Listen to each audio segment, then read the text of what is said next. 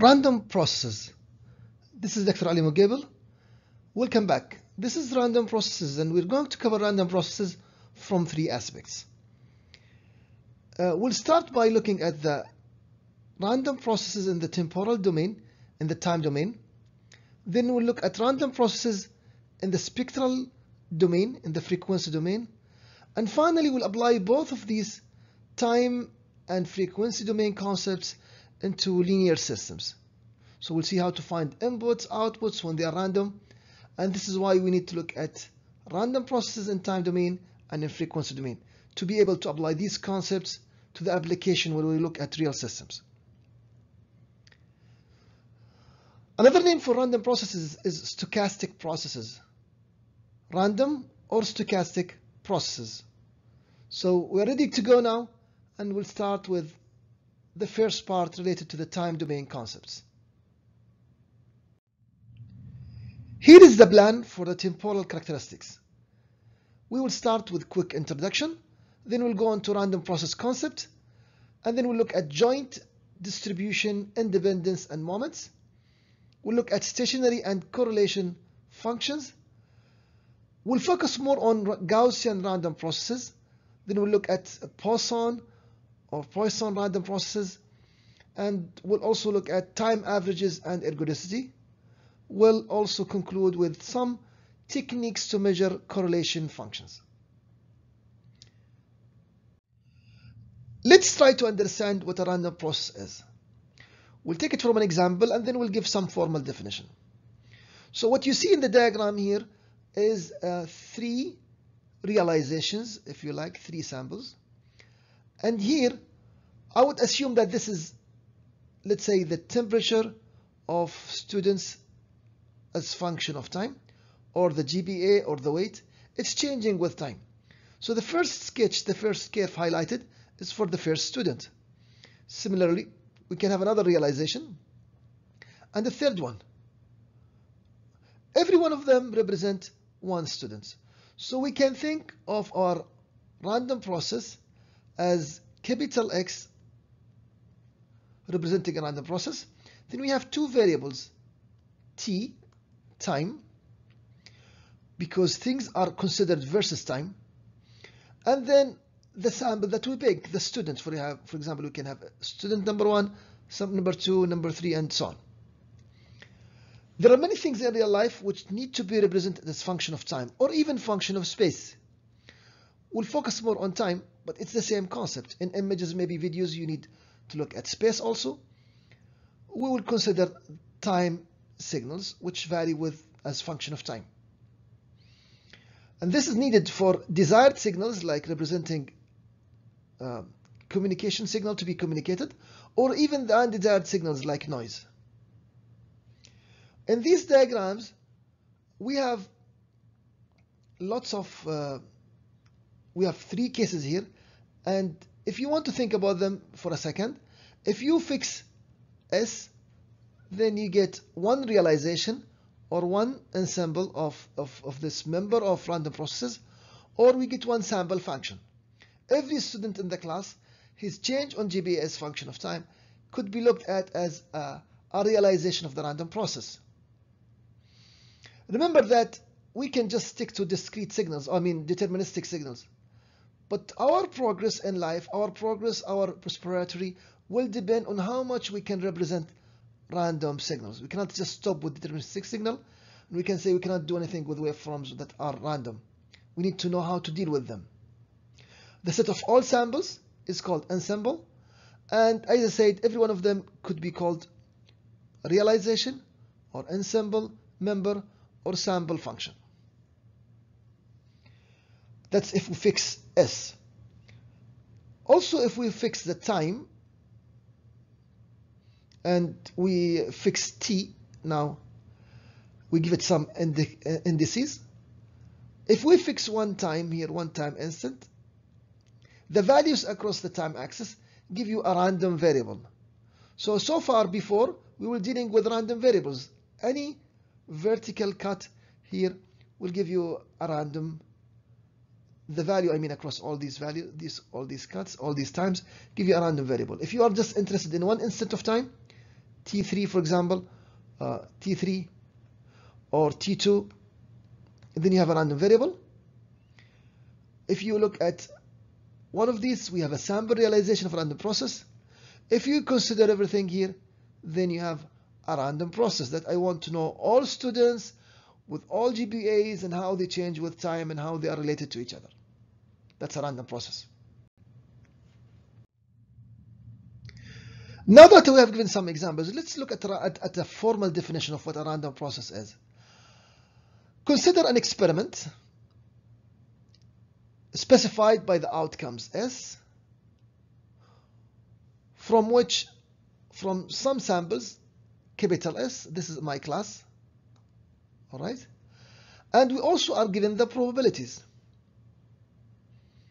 So if we have all of this, then we can define the output or the outcome of this sample space as small s, and we can assign a function of time according to the role, which means for every realization we have to look at time and specific sample, where of course t is indexed. It could be discrete or continuous. In that case, we have a random variable which depends on which sample do we pick, and we observe every sample as function of time.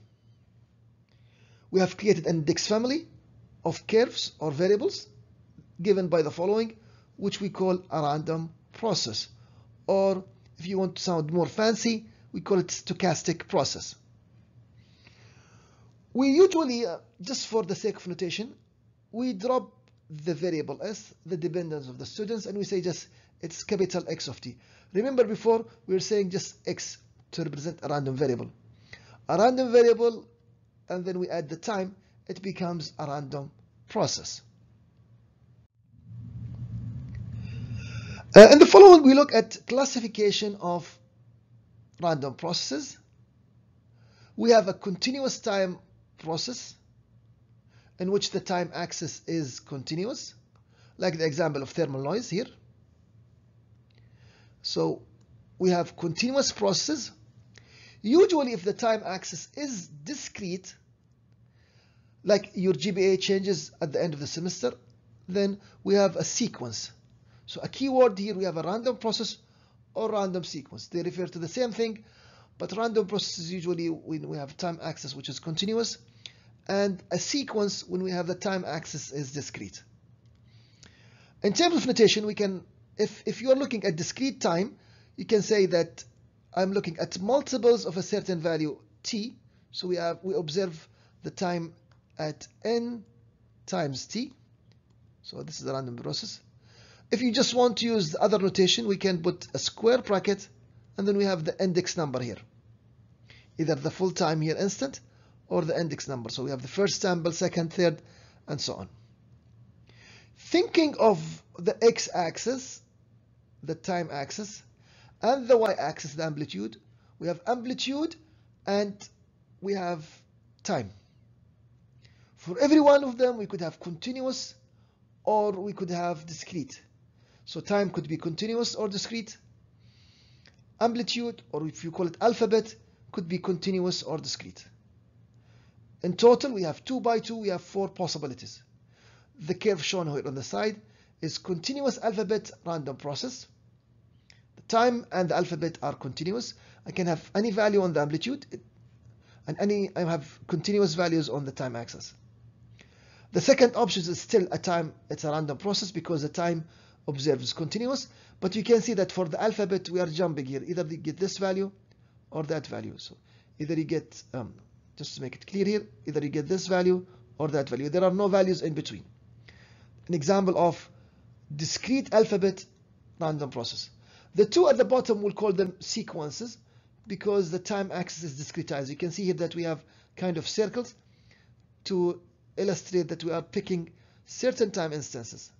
So we have continuous alphabet random process, random sequence, or discrete alphabet random sequence. There could be other classifications, but this is one of them. So the second classification, another way is to classify random processes is to look at discrete. Let's look at deterministic and non-deterministic processes. So how come deterministic when we have a random process? Let's see exactly what we mean when we say deterministic random process or non-deterministic random process. The first one is the non-deterministic random process. It's defined to be where the future values cannot be predicted from current values. And this is most of the random processes in real life are non-deterministic. Speaking of future. Now, to make it clearer, let's look at the deterministic case. In the deterministic case, like the following example, we're picking a sinusoidal signal. In the first example, the amplitude is random. So it could be this one, it could be that one. But once the signal is selected, once S is selected, there is, in terms of time, all what comes next is deterministic. So if you look at this shape, and you know it's a sinusoid, you can tell the values at any instant of time.